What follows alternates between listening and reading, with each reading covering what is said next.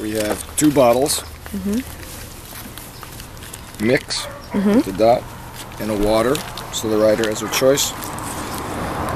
Okay. Energy gels, energy bar from Belgium,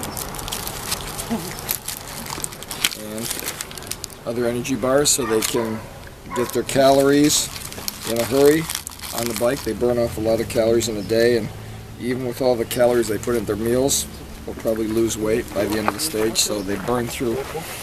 If normal people ate this way, they'd be on the Biggest Loser, but for us here, a little bit different. They go through a lot, so just to keep the carbohydrate stores up so they can be strong for the finish. So on a really hot day, how many bottles would they go through? On a really hot day, we'll get a lot of water. I mean, a team on a long stage might go through maybe 100 bottles. They have to stay hydrated, maybe 2 bottles an hour. So if it's really hot, a day like this, cooler, maybe not so much, but they still have to stay pretty hydrated. And do some riders kind of have specific things they want in their musette? Yeah, but when it's a feed zone like this, it's tough to separate.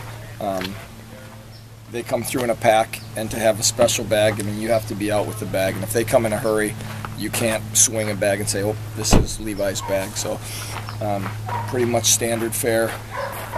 If some riders like more protein, they may put some protein, and if the rider doesn't want it, they just throw it away. They'll go through the bag, take what they want, and the team car can give them food. If they need something different, the team car can hand it to them in certain areas. So.